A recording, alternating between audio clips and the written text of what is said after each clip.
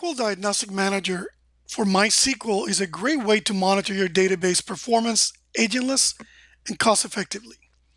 Today we will focus on three areas: set up server monitor in minutes, customize dashboards, charts, and monitors, track and compare configuration changes.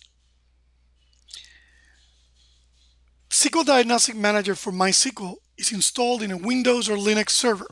After connections to MySQL databases are established, it runs 24/7 to gather information about database performance, configuration, log files entries, and OS metrics. This data is gathered via agentless collectors using built-in MySQL service that add almost no overhead to the monitor database. After initial installation of SQL Diagnostic Manager for MySQL, the first task is to register database connections. Database connections require minimal information: host, port, and user. The MySQL host can be either on a Windows or Linux system. It supports encrypted communication via SSH tunneling, as well as SSL socket connections for additional security. When registering a server, you can assign tags to the server. The tags are free forms text that can identify production levels. Each metric can be configured with a low and high threshold. This tab allows you to configure how notifications are sent when a metric is exceeded. This will typically be SMTP for email or SNMP for alerting. The Advanced tab allows you to change how often you collect the data, how long you retain the historical data, and different ways to collect queries for analysis. Now we will look at the dashboard. The dashboard allows you to create pages of the metrics that are the most important to you. There is a large list of out-of-the-box graphs that can be shown on each page.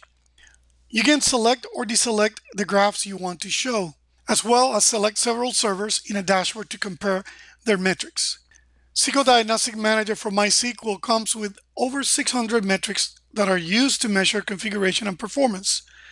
Metrics are organized into groups, and when specific groups is selected, the individual monitors are shown. Each individual monitor has a name. It belongs to a group and has a JavaScript code to be used to calculate a value. The description and advice text are useful information available on each monitor. Each monitor can be configured to operate only under certain conditions, helping to avoid false positive events. The page defines a lower and upper threshold, as well as what activity to take when a monitor event takes place.